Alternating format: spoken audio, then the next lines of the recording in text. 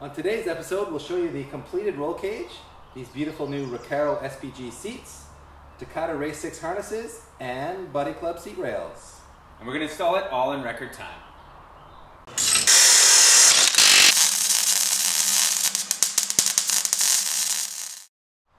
Alright, so we got the car back from Pat and his guys at Cyrious Garageworks. They finished our new cage, and our buddy Ken actually painted it and clear coated it for us. So thank you for that. So let's just quickly run down what we've done differently. For starters, the door bars are much lower and simpler. They're actually about 8 inches lower, and it makes it just much easier to get in and out of the car here. Main hoop, as we talked about before, has been moved back close to a foot actually. So that gives us a lot more clearance as driver and co-driver from the cage structure itself, so it's better for safety. This also fits much tighter up around the roof structure, so it's just a better fitting cage. It's also lighter. We think we took about 50 pounds of weight out of the car just by using a simpler cage design. Alright, so this is a Recaro Profi SPG.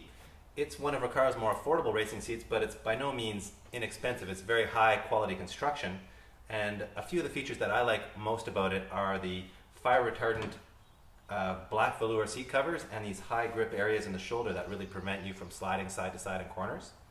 I should also point out that the shell is made of fiberglass reinforced plastic, and the whole seat only weighs 14 pounds, so it's very lightweight. One of the other features I really like are the pass-throughs for the harnesses are actually screwed in, so they're very secure. I've had other lesser seats that these kind of flopped around and it felt chintzy. So all in all, really high quality seats, fit in the FRS very well, by the way, and they should work great for Targa. We've just finished installing both Profi SPG Recaro seats, and right now we've run into an issue where we had to go back to use the Recaro seat rails on this side because of the actual factory seat mounts were removed when the previous roll cage was put in, and that's caused a bit of a problem because we can't use the factory seat mounts to mount the BuddyClub Super Low seat rails in here. And as you can see, I actually have an issue here in terms of head clearance, and it's fine right now, but once you get a helmet in here, it's going to be way too high. So, but if you look on the passenger side actually has been put in with the BuddyClub seat rails. Unfortunately, this is going to have to go back to Pat Sear at Cyrious Garageworks. He's going to have to cut this portion of the seat mount out here and lower it down for us and fix it and make it proper. As you can see, the seating position on this side is much lower thanks to the BuddyClub seat rails that were mounted to the stock seating position. That's what makes these rails so convenient. They bolt up with zero modification and have plenty of adjustment to set them up to your liking. The seat rails Recaro sent us are actually FIA approved, so for a full-blown race car, they're the way to go. However, for a street car, or in our case a Targa car where FIA approval isn't required, then the BuddyClub rails are a perfect affordable option. We've also installed these Takata 6-point race harnesses that feature a 2-inch shoulder strap for Hans devices. Where Takata excels is their webbing construction and technology. It uses only polyester, which doesn't absorb moisture, ensuring that the performance of the belts is always consistent. I have to say that Takata harnesses are some of the easiest and simplest belts to buckle in and out of. The cam lock is smooth, precise, and we all know that in the event of an accident, every split second counts. As for installation, the anti-submarine belts need to be mounted 20 degrees back, so be sure to place the anchor bolts slightly behind the torso area of the seat. The lap belts should be mounted approximately at a 60-degree angle, while the shoulder belts cannot exceed 20 degrees. There's also a wrapping procedure that Takata outlines for the roll bar installation, so make sure you follow that to a T. That fart does stink. Perfect. Oh God, I can't work in these conditions. This is a hostile work environment. Okay, so we're done installing the Recaro SPG seats and Takata harnesses, and now we're going to have a little race to see who can get in and strapped in faster. Slim and trim Peter, or fat and fluffy Dave?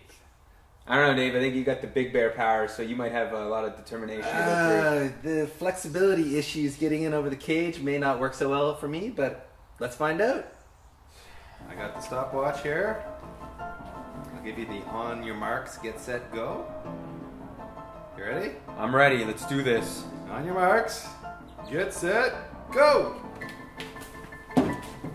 Oh yeah! Mr. Casual, no sense. Look at this. I'm just booking through Let's go, here. buddy. Come on, step up. Uh-oh, we got trouble. Oh, yeah, little fumbly. I like to see it. Little fumble there. He's looking nervous. Done. Stop. 19 seconds, 0.65. It's not a bad time. That isn't bad. Not a bad time at all. Let's see how the fat boy does. 19.65 right. seconds. Okay, let's... All right. Graceful like a gazelle. Now it's the gorilla's turn. That's right. Are you ready? I am so ready. Perfect. Good luck with beating my time. No, it's not gonna happen. But in 3, 2, 1, go. All right. I'm stuck already. I don't know what I'm doing. Come on, get your feet in there. Get your feet in there. Come on. That belt. Holy shit, you're skinny. That belt. Shoulder belt. Oh, you're close. You're close. How do I get in there? Oh, it's stuck on my shirt. Oh, I'm hurt.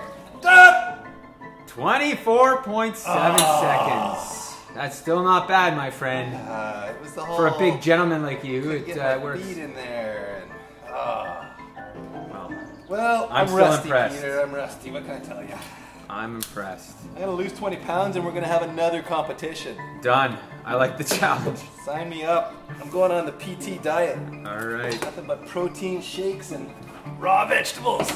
Dave fumbling out of the FRS officially wraps this episode, but tune into the next one where we face off in another challenge and while doing so upgrade the suspension and brakes with some serious hardware.